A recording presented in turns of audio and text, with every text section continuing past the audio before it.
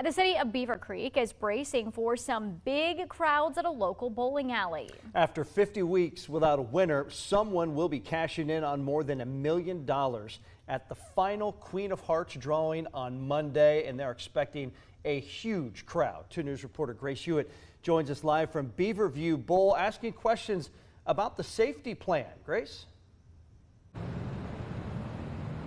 Hey, Brooke and John, it's been busy here all day today at Beaver Vu Bowl, and that's only expected to grow as we approach Monday night's drawing.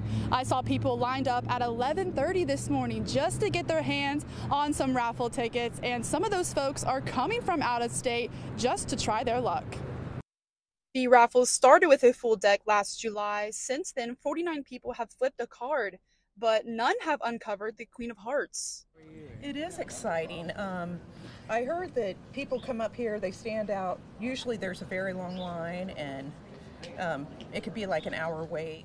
With the final draw Monday and more than $1 million on the line, the serious cash is drawing concern about safety. I was actually nervous about that because like any person that gets drawn, you have to have somebody with you. I think it's important because, it's a lot of money. You don't want to get like robbed or something. After the last drawing on June 26th, there were complaints filed about overcrowding and occupancy at the bowling alley.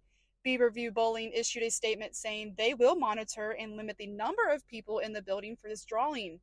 The Beavercreek Fire Prevention Bureau will also be on site to ensure the occupancy limit is not exceeded and that exits remain clear in case of emergencies.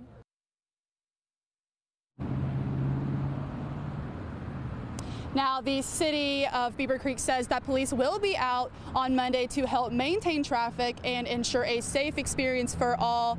The draw will be Monday night at 8 p.m. Live in Beavercreek, Grace Hewitt, 2 News.